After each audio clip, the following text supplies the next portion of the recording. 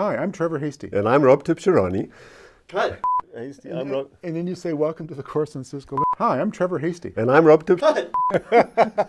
Hi, I'm Rob Tibshirani. And I'm Trevor Hastie. And welcome to our course on Statistical Learning. This is the first online course we've ever given, and we're really excited to tell you about it. And a little nervous, as you can hear. So, by way of background, what is statistical learning?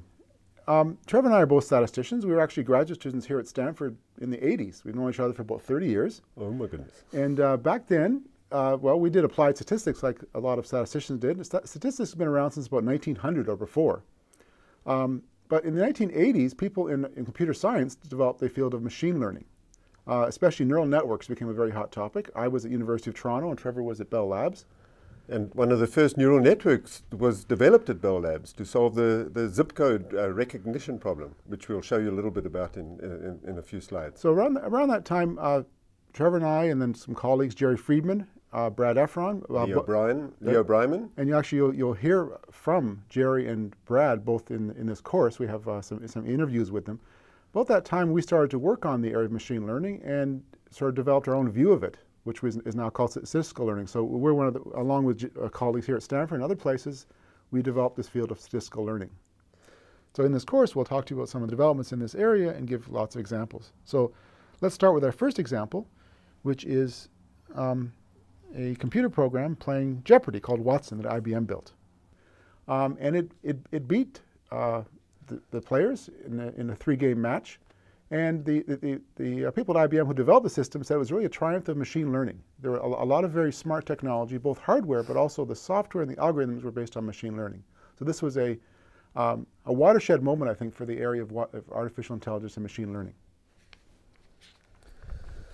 Google is a big user of data and a big analyzer of data. And here's a quote that came in the New York Times in 2009 from Hal Varian, who's the chief economist at Google.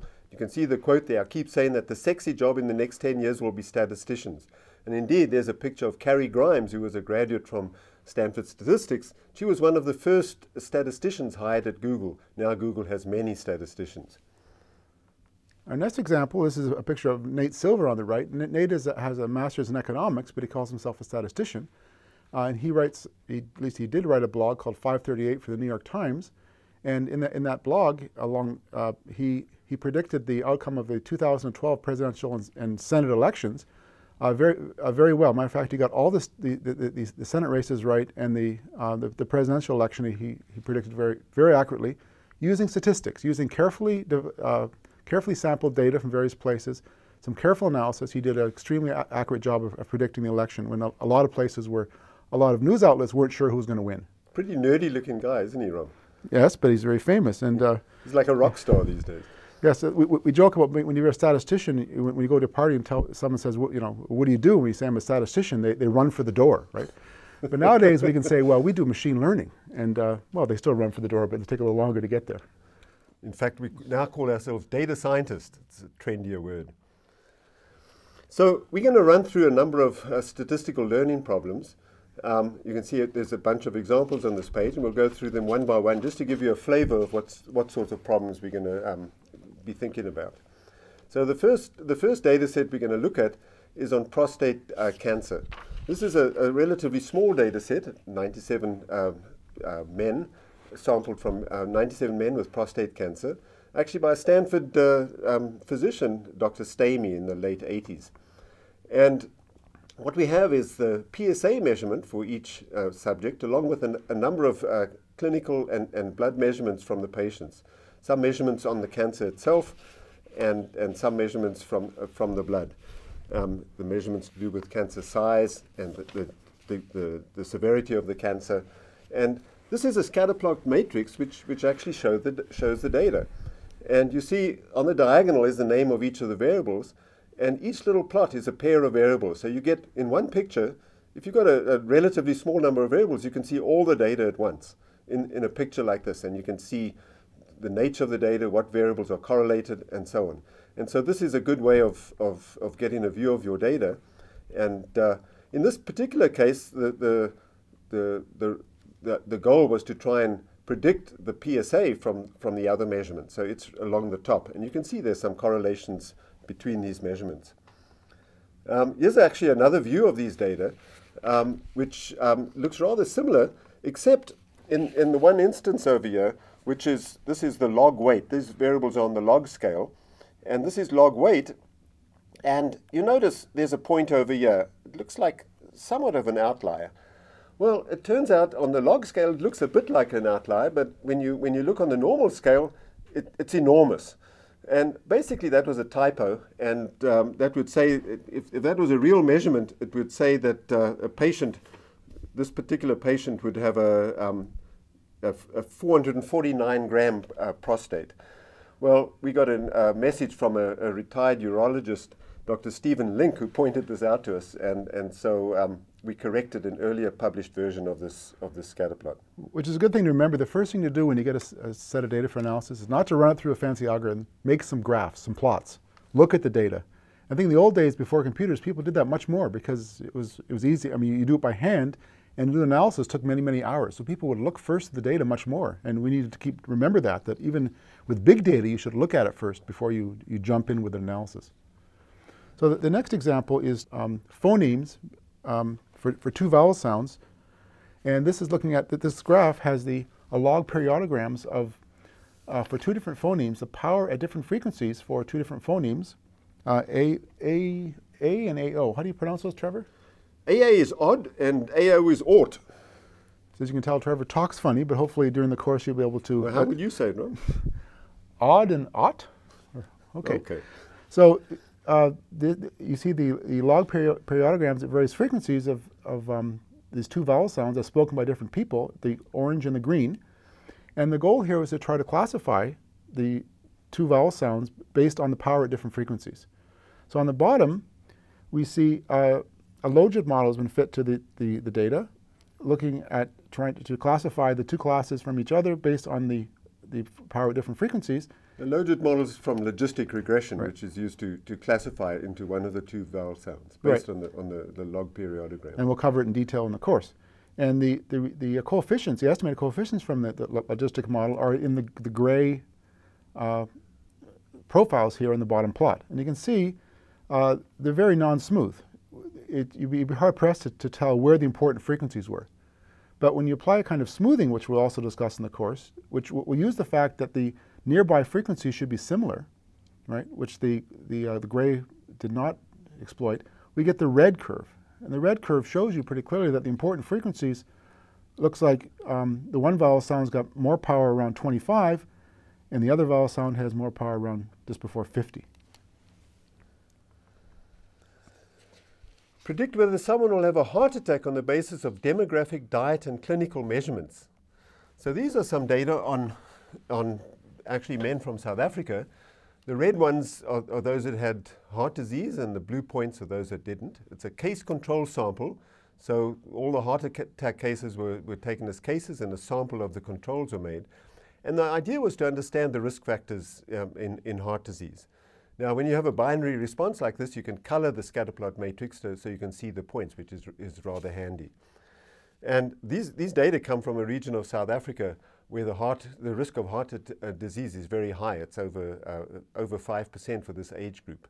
The people, especially men around there, eat lots of, these were men, they eat lots of meat. They have meat for all 3 meals. And in fact, meat's so prevalent, chicken's regarded as a vegetable. Poor chicken. Rob loves that joke. I used to love that joke. Okay. So again, you can see there's correlations in these data, and the goal here is to fit a model that jointly involves all these different risk factors in coming up with a risk model for heart disease, which in this case is as I said, colored in red. Our next example is email spam detection. Now, as everyone uses email, and spam is definitely a problem. And so spam filters are a very important application of statistical and machine learning. The data on this table actually, I think it's from maybe the late 90s. Is that right? Before, yeah, late 90s, exactly. It's from Hewlett-Packard. So this is a person named George who worked at Hewlett-Packard. So this was early in the days of email where, as well, spam was also not very sophisticated.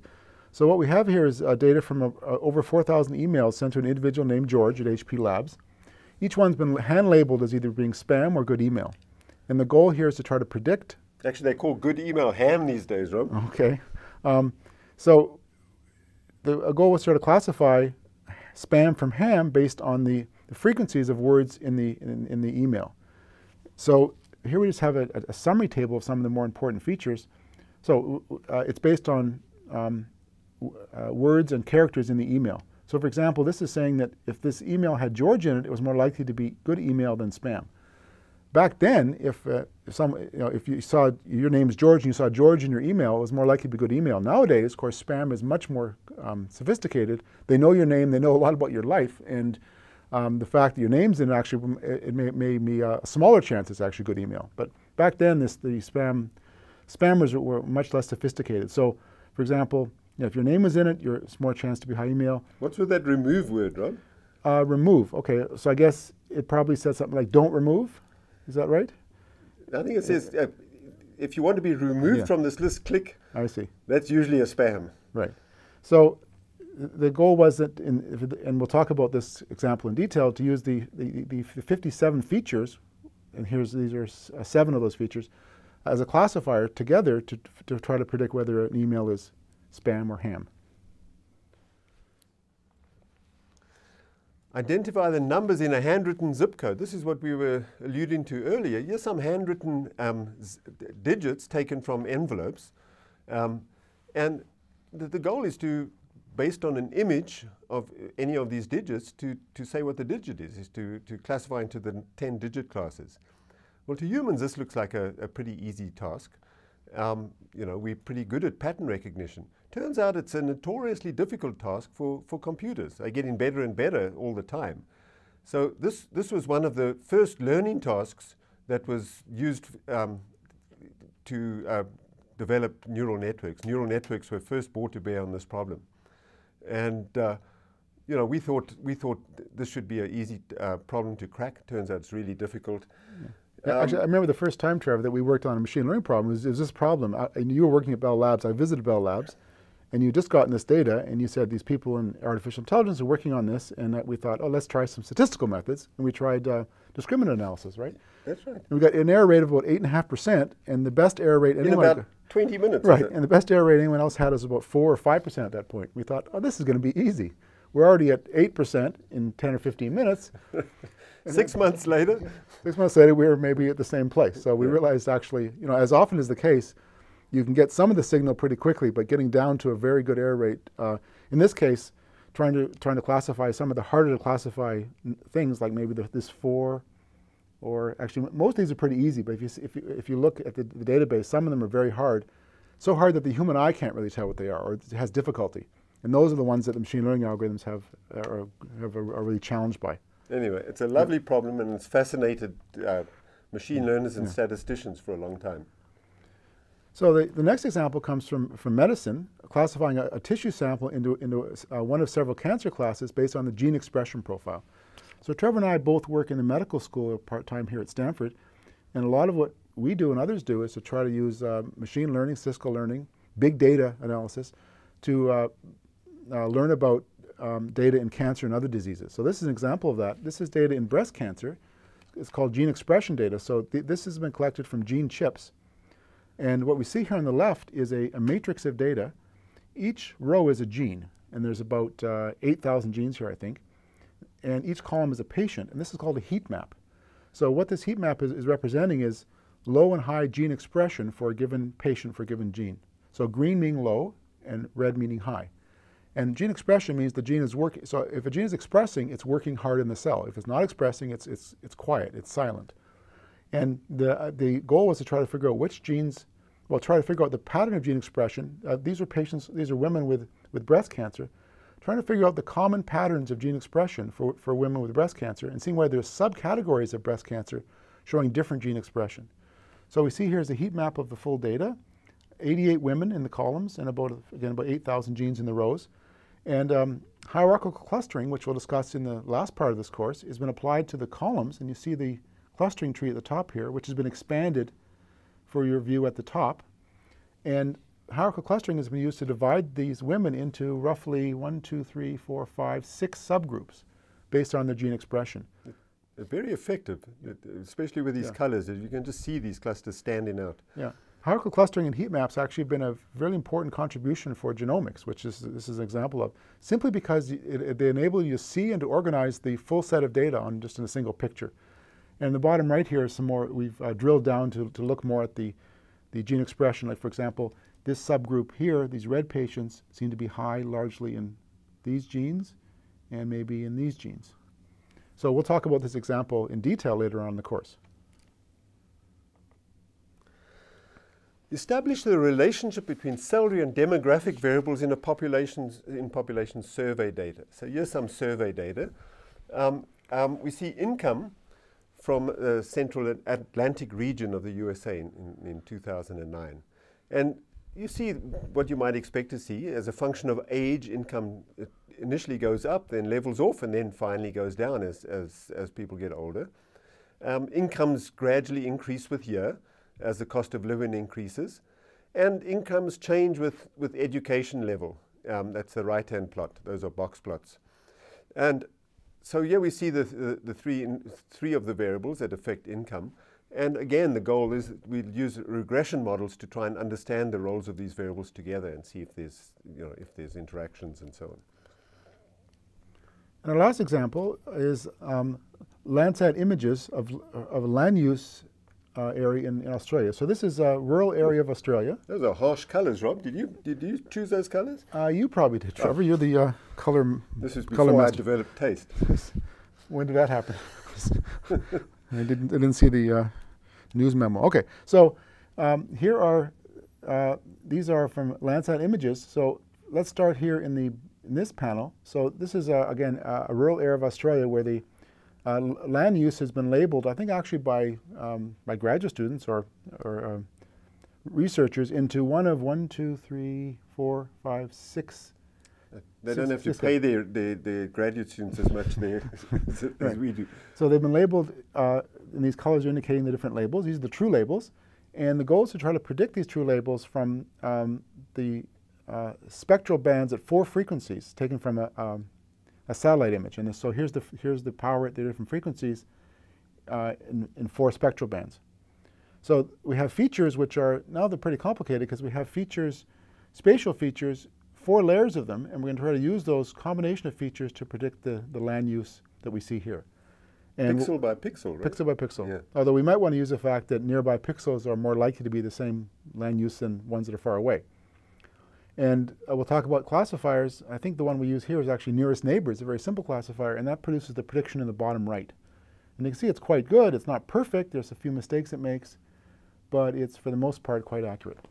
Okay, so that's the end of the series of examples. In the next session, we'll just tell you some notation and how we set up problems for supervised learning, which we'll use for the rest of the course.